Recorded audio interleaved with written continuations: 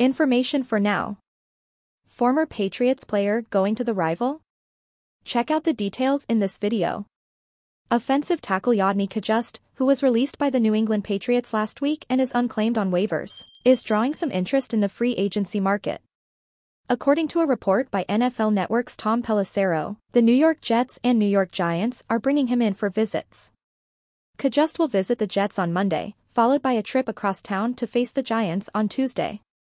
A third-round draft pick by the Patriots in 2019, Cajuste missed the first 2 seasons of his career due to injury. He returned to the field in the 2021 and 2022 campaigns, but appeared in just 17 games in total, with 5 starts. Even though he never got past reserve status, the team decided to use the original round's restricted free agency offer against him. Just 2 months later, however, the Patriots decided to end Cajuste's tenure with the team.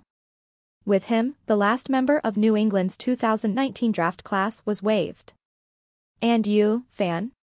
What is your sentiment on Yodny Cajuste? Comment below.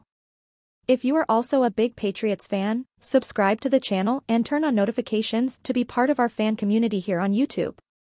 Thanks for watching this far.